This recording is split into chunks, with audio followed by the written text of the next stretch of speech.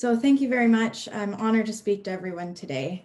And so far we've been discussing small arms diversion and cars tracing work. As we know, the key features used to identify our firearm are the serial numbers and other markings such as factory markings, import marks, and they're often obliterated.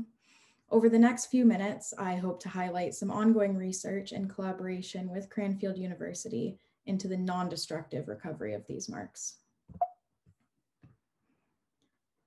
As I mentioned, serial numbers are often removed to undermine traceability. Not strictly a conflict zone issue, however, this is obviously the focus of the ITI. While only 5% of our database shows obliterated markings, the prevalence in specific regions of operations is much higher in certain countries. In all disciplines of forensic science, and by extension weapon tracing, we aim to maintain the integrity of evidence. The standard accepted method of serial number recovery in forensics is to use what's called Fry's reagent. It's a mixture of copper chloride, ethanol, and hydrochloric acid.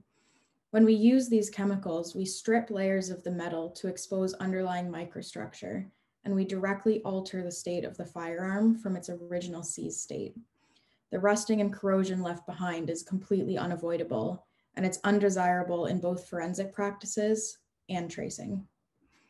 As Haley mentioned, presence of a serial number allows our tracing unit to contact the respective country of manufacture and attempt to piece together the diversion route. This will help inform policymakers to potentially increase PSSM and security processes, hence the importance in recovering the obliterated markings. In the case of the pictured barrel on the screen, the serial number has been removed, but the caliber and proof marks are left intact. We see this quite often in our work and in local gun and gang crime as well. The identifying marks such as serial numbers and manufacturers removed to conceal the identity, but the caliber and proof marks remain to prove it's a legitimate weapon and therefore ends up being worth more money than an artisanal piece. This shows the effect to the material when dot peening serial numbers onto a metal firearm. Dot peening is a common technique used to apply serial numbers, as seen in the top photo. The stylus comes down and strikes the material and causes the underlying structure to become more dense as the crystalline structure compresses. When people obliterate the serial numbers, it's often the case that they only remove the visible surface. This leaves the compressed structure behind. The red line in the diagram shows the material that they typically remove with a tool they're using, often a chisel or a power tool like a grinder or a Dremel. There are other methods of mark application, such as stamping, etching, and laser engraving, which I'll touch on a bit later in the presentation. What's the solution to all these obliterations and the issues caused by Fry's reagent? This is an eddy current recovery kit. It's quite novel. It's been developed by Regula Forensics in Latvia. And it was originally developed for use on VIN numbers in vehicular investigations and has been adapted for firearms examination. As part of my PhD work with Cranfield University, I'm testing the kit against all types of firearms and obliterations. We know that Fry's reagent does not work on aluminum weapons. However, this kit has proven effective on serial number insert plates, which are often made of aluminum. And I have an example of that later as well. The components of this kit include a magnetic base and accessory magnets. This allows for a magnetic field to run through the weapon and, most importantly, carry the eddy current pulse to the magnetic tape, which is lying in the bottom corner of the photograph. We also have the eddy current supply controller and scanner. In this case, we're using a steel scanner. It's a dynamic scanner. We also have other scanners for aluminum, which we don't have current capability to use with Fry's reagent. The box there is a tape reader, and it reads the magnetic tape so that it can send the data from the tape through to the computer software. The data can then be held in the magnetic tape and transported. So this is ideal for mobile use. We can analyze the results at a later time. How does it work? It's a very simple process. Here we have a serial number that has been obliterated by a grinder. And underneath, when we look at the microstructure, we can see a dot peened letter H. The first step is to magnetize the weapon as such. We do this with a combination of the accessory magnets and the base. Once it's magnetized, we'll lay the magnetic tape on the top of the firearm over the obliteration. The appropriate scanner and strength of eddy current is selected. For longer marks, like a serial number, we'll use the dynamic scanner and physically drag it over the surface. We also have a static scanner, which we would use in a tight area or for a small mark, like an import stamp or manufacturing mark. When the pulse travels through the material, as such, the pulse travels through the material, and wherever there's an area of localized tension, that's where the eddy current pulse will butt up against the material, and that signal will transfer to the magnetic tape on the surface. The tape is then captured by the reader, and the software interprets that data. The tapes, as I said, they're reusable and they hold data until they're reset. This means we don't have to read them immediately, as mentioned, and this allows our field teams to use the kit in potentially hostile environments, and we can take those tapes away and resolve and analyze them at a later time in a safer location. If we compare the results of the standard recovery technique using Fry's reagent to the eddy current recovery, there are some obvious differences.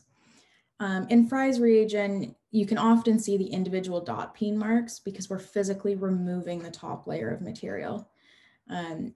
Depending on the type of weapon and the material it's made out of, you can get it to be very clear in photographs, which is great for forensic purposes in courts. However, it comes at a massive detriment because we're polishing the surface to a mirrored finish. This destroys the integrity of the evidence, and not alone with polishing, but the surface will rust and corrode over time because of that chemical exposure. The eddy current, in comparison, the dots, you can connect them by the software. We can also turn off this feature, and we end up sometimes with a less defined image. However, it is still very readable. And the huge benefit is that the surface is completely unaltered. We've preserved our evidential integrity, which can be critical in some cases. I have a few examples to show you now to really showcase how well the system works and various applications. So first, this is a muzzle device from a rifle at the Defense Academy Armory. Besides the letter E that you can see in the left-hand photo, we had absolutely no idea what the serial number was, as it was removed from every external component of the weapon. It had not been taken apart at this stage, and we did recover this obliteration quite easily. And then we pulled the weapon apart, which we hadn't done, and found a single unobliterated hiding serial number on an internal component. So whoever did all of these obliterations had removed all of the external and internal 202, but they missed one. And what this shows is that the muzzle device was in fact original to the rifle and was not an aftermarket addition.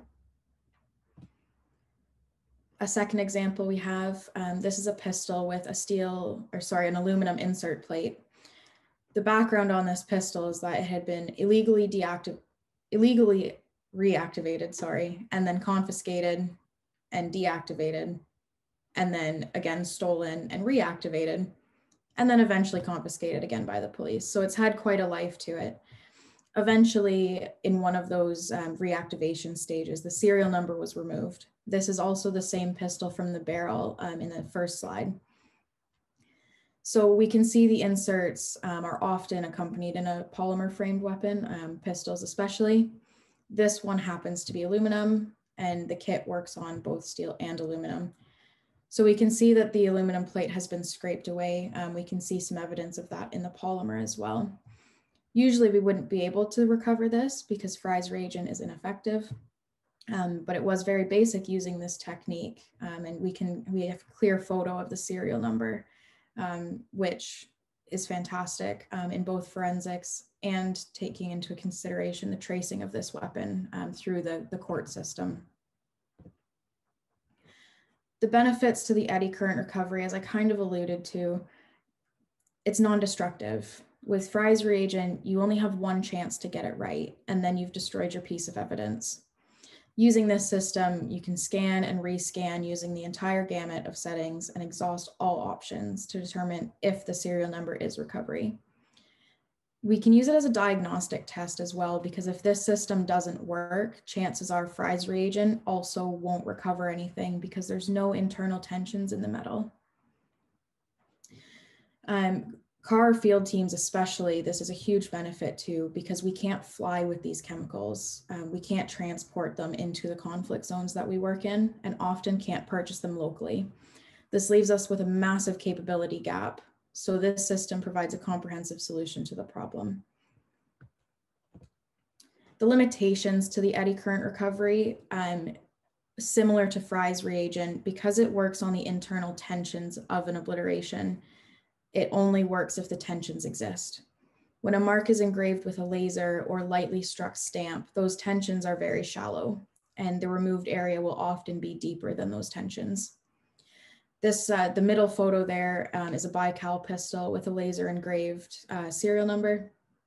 Obviously, it's very clear on the surface. However, the scan is very, very faint.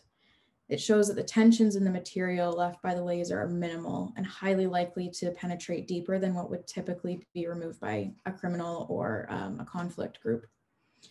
It's not necessarily detrimental to the kit because Fry's reagent works on the same principle. While this is still part of ongoing academic work, CAR will be deploying with this kit into some of our regions of operation. We're also working with local law enforcement agencies and local armories to recover serial numbers from their collections, with valuable results being obtained. Eventually, we would like to move this kit to an ISO level to work in forensic science laboratories. However, we are very pleased with the results thus far.